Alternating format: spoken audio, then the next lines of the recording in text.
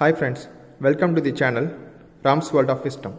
In this video, we are going to see about the experimental demo on determining the fineness modulus of fine aggregates. The apparatus required for finding the fineness modulus are: this is the sieve set for determining the fineness modulus of fine aggregates. Starting from the top, it is 4.75 mm sieve.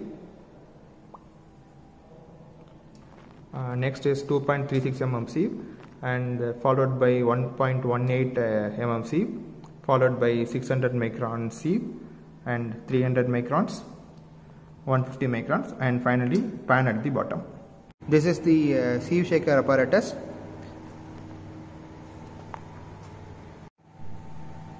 This is the timer setup window in the apparatus. Here we will set the time to 10 minutes so that the sieve shaker will be automatically shut down after 10 minutes of shaking.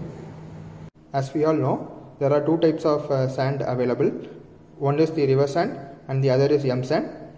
These days river sand is not available for construction purpose, and we are using only M sand for construction.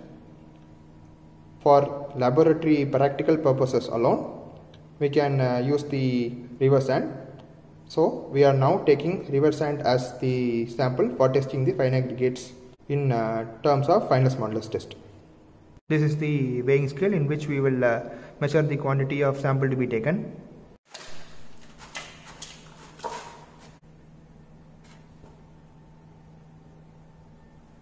We have taken 1 kg of river sand as the sample for determining the fineness modulus. Now we can place the sample in the sieve.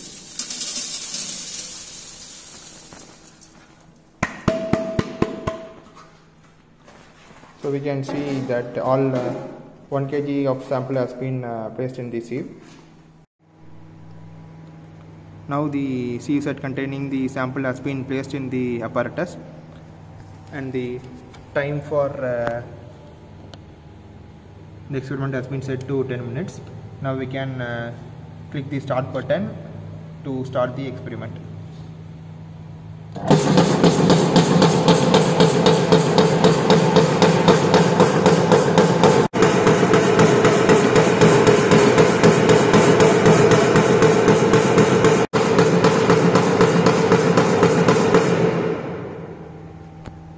Now the 10 minutes of sieve shaking has been done, and now we can dismantle everything and we can take the sample outside. Now we can take the samples that are retained in 4.75 mm sieve, and we can weigh it now. Now we can see that 30 grams of the sample has retained on 4.75 mm sieve. Now we can weigh the sample that has been retained on 2.36 mm sieve. We can see that 60 grams of sample has been retained on 2.36 mm sieve. Now we can see that 195 grams has been retained on 1.18 mm sieve. Now we can weigh the sample retained on 600 micron sieve.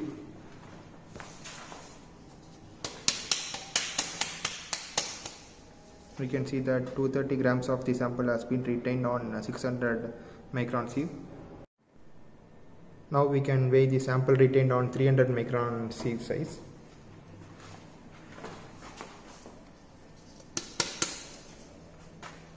We can see that 310 grams of sample has been retained. Now the 150 micron sieve size. We can see that 165 grams has been retained. Finally, the weight of sample retained in the pan is 10 grams. Now let us see the tabulation related to the experiment. The weight of sample retained in the respective sieve sizes has been noted down. For 4.75 mm sieve it was 30 grams, and it was 60 grams for 2.36 mm sieve, 195 grams for 1.18 mm sieve, 230 grams for 600 micron sieve, 310 grams for 300 micron sieve, 165 grams for 150 micron sieve, and finally 10 grams for the pan.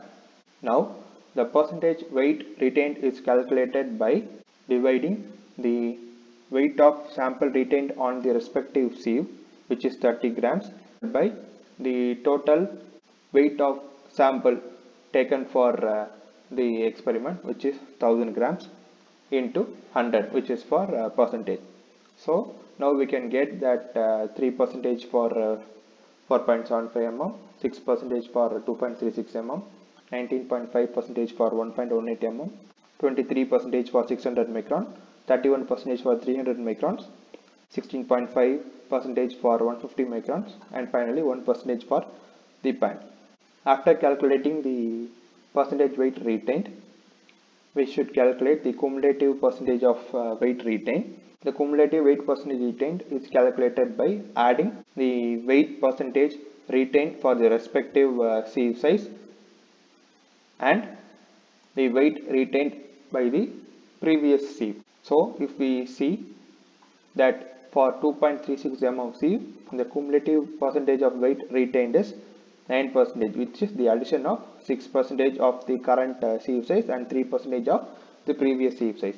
So accordingly, for the other sieve size also it has been determined.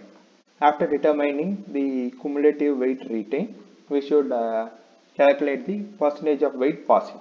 The percentage of weight passing is calculated by subtracting the cumulative weight retained from the total 100% of the sample. So for this 4.75 mm sieve, we get 97% of weight is passing. So for the respective sieve sizes, the percentage weight passing has been calculated. After all the calculation has been done, we should plot a graph which contains the size of the sieve in the x-axis, either percentage weight passing or cumulative weight percentage retained in the y-axis. So now I am going to select the data for plotting the graph. So I am taking the sieve sizes for x-axis and percentage of weight passing for the y-axis. So we are going to the insert tab. In the insert tab, we are taking a line graph. So I am selecting one. So we can see the graph which has been plotted. The particle size distribution of the given fine aggregate sample will be like this.